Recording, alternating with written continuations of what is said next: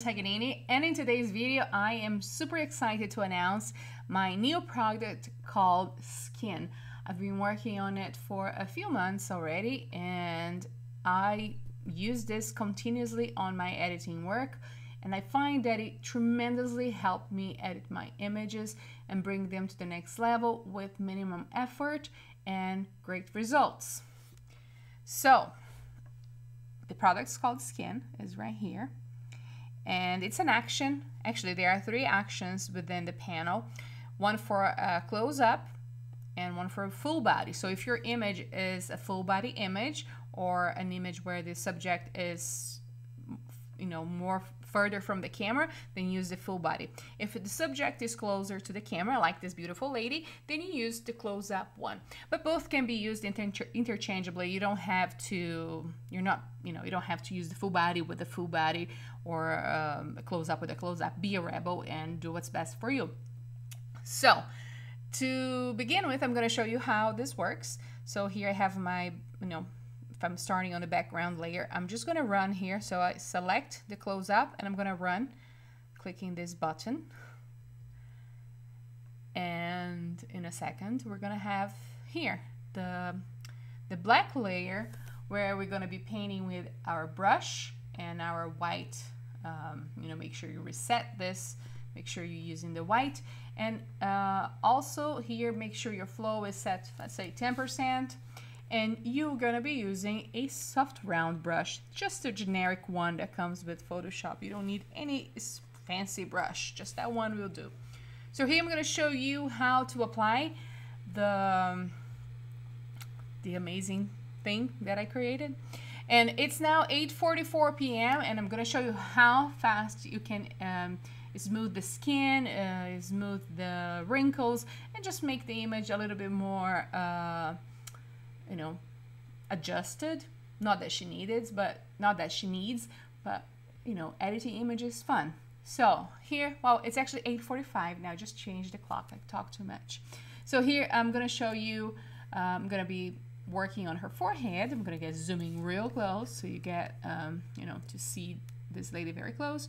So now here I'm just gonna go over under her eye and on this side here. So the beauty of this tool is that you can really work on the areas that you think you need some work.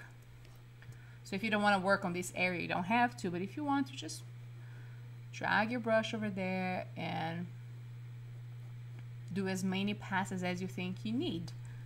There's no right or wrong. So here you see, like, there's also this scratch on her skin. You can just quickly run over it and it's gonna remove I'm not sure if it's gonna remove this one hair here, but it's gonna smooth for sure. So the goal is not to cancel the texture and her appearance, but just to give a layer of, as if she had a little makeup or, better lighting. So here on her eye, you can see like some wrinkles. This is great also because some people have she doesn't have it, but some people have quite deep eyes, and sometimes you can see the wrinkles quite prominent there. So this tool will be great for you to fix that. So here you can just go in between her eyebrow. You see there's a little wrinkle here.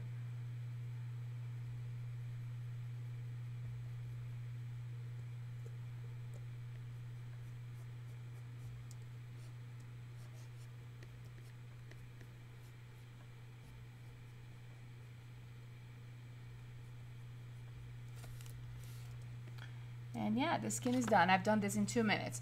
You can see here the before and after, just on her face. And I think, this is great. If you think you've done too much, just invert the brush here to the black brush and you pass a little there. So I think I did a little too much here on that other eye, so I just brought back some texture. And you see here the difference. Now I'm gonna show you here on her hands. You can see you can see some veins and more texture here. I'm gonna be using the white brush over the mask layer, so it can reveal the skin smoothing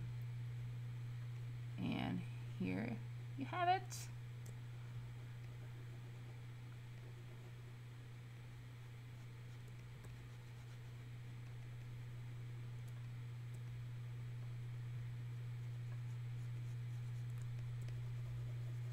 And just make sure you go all over the body as well, just so everything is consistent.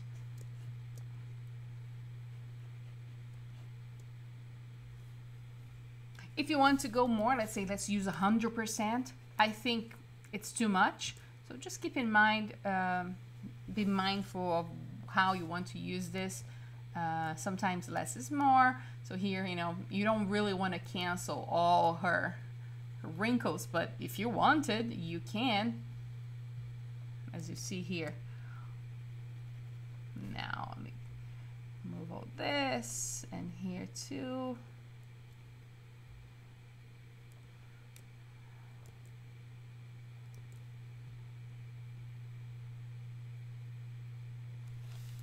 So if you wanted to do this, you also can, but I think that's a bit too much.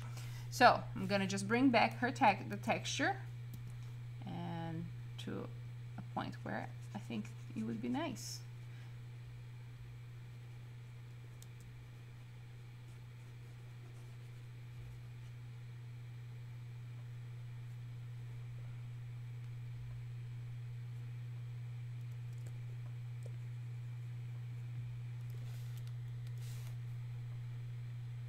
Okay, and there you have it. The image is pretty much edited. Now you could just run your frequency separation to fix, you know, skin tone, or, you know, you can use dodge and burning. And that's it. I hope you guys like this tool, and I hope it's useful. I love it. I use it all the time. And yeah, thank you so much for watching. Don't forget to share and subscribe. You know, the more you share, the more I will be creating for you. And yeah, have fun, and let me know if you have any questions in the comments below. Bye now.